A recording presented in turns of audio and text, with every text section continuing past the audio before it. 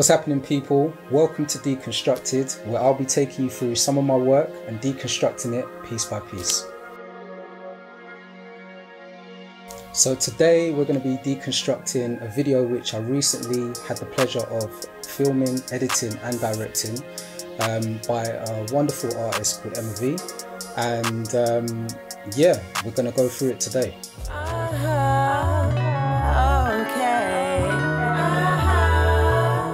So first and foremost, if you haven't actually seen the video yet, pause this video, please go to Emmavie's site. I'm going to link it in the description below, where you can go and watch the video and then come back here so we can break it down and show you some of the behind the scenes. When Emmavie hit me up, we've been talking back and forth for a little while about the ideas of actually working together. I've been a fan of Emmavie for some time, love her music, love her artistry, and ROMderful as well. So when she mentioned that she had a new piece of work, you know, a new track with both of them on it, you know, I was excited straight away. So once we started going back and forth a bit more in the treatment, getting a better understanding as to the visuals and the different colours, and I started looking at, you know, what kind of colours evoked playfulness, what kind of colours evoked a certain level of love, you know, and those were kind of like the primary colours that I wanted to feature in the actual film. Shout out to James and Ross, who were the lighting guys on the day, and man, I'll tell you what, they done an amazing job, because you know, Emmavie would come out with a different outfit and I'm saying, okay, that's black, maybe we need to work with this colour for it to work on here.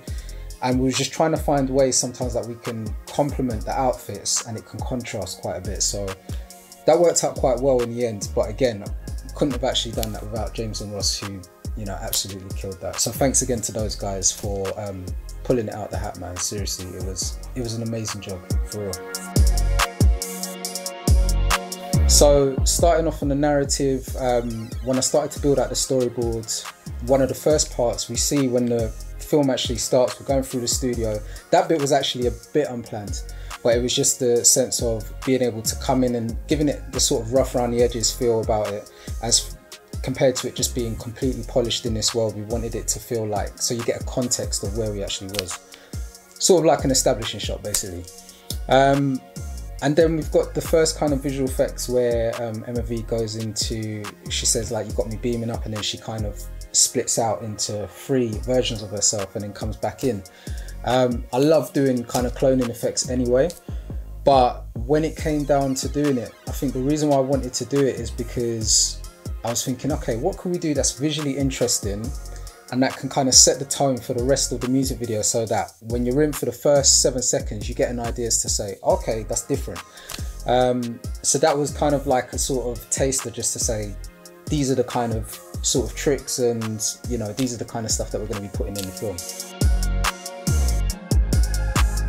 So with this one, it took a little bit of work, because this is one that I've done myself in one of my own videos. I knew from looking on camera straight away if it was going to work or not. So Luv'Rell was very, very patient with me, because we went through this a number of times where just something just wasn't quite right, or it wasn't really hitting it. It wasn't, you know, so where she's actually throwing up her clothes and then she's changed into her other clothes. So many different things needed to be in place, and it needed to be precise for it to come off. And I was so relieved when actually editing that to see that it worked, because that was probably the one that I was worried about the most on the actual day, because I was thinking, I'm sure we've got it, but if we haven't got it, I don't have a backup right now as to what we're going to do. So that was a serious relief when we actually got that across the line, so that was good. Sometimes it was there, the visual effects is there just for kind of visual interest and for a little bit of magic, and sometimes it's there just to kind of add to the narrative. So this was definitely one where it was less about the narrative, it was more just about adding a little bit of visual interest to the screen at the time. Both of them have just got some incredible tattoos. It was just sick. So I was like, you know what would be dope is if we can get this and I can highlight, just outline it in post-production, just to kind of get it to pop a little bit. And they were like, yeah, cool. Undoubtedly, this whole sequence is probably for me, it's the part that I like the most of the whole music video. So the first thing that we have is the clone effect. Now this clone effect I've done a few times on, you know, my personal page, But again, because the studio that we was in, it had little runway that we had before the lighting started to get in shot and stuff like that.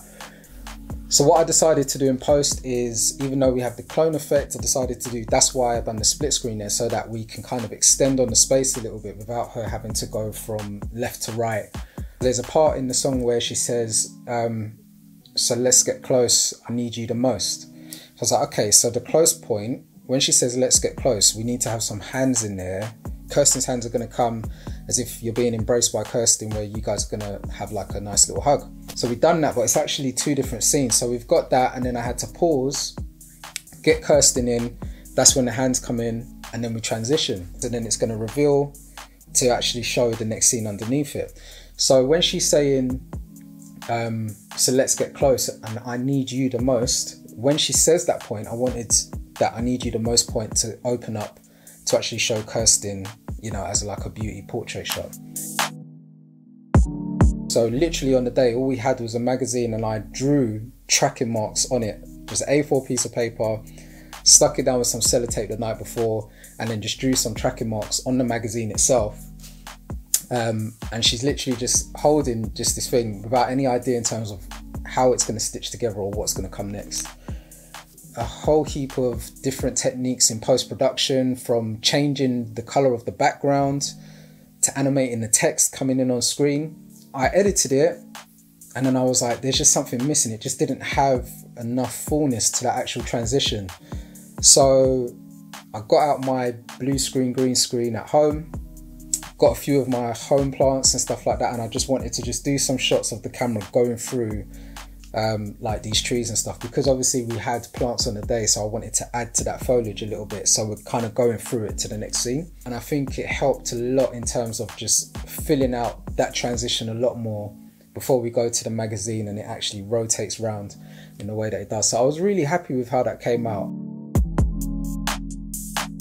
Then we come on to the tunnel transition. This is something where we're going to be able to add a little bit of dimension and add a bit more space to it in a way that we don't actually have, you know, on set, because we didn't have that much room to be able to go forwards and backwards, and we had quite a limited play area to be able to work in.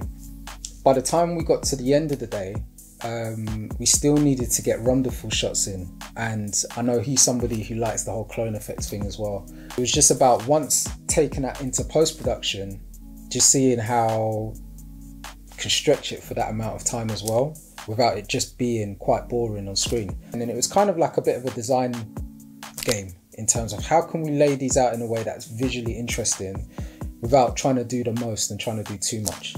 And I think again it worked quite well, and it helped to sort of eat up that time for that last bit of his sort of solo part.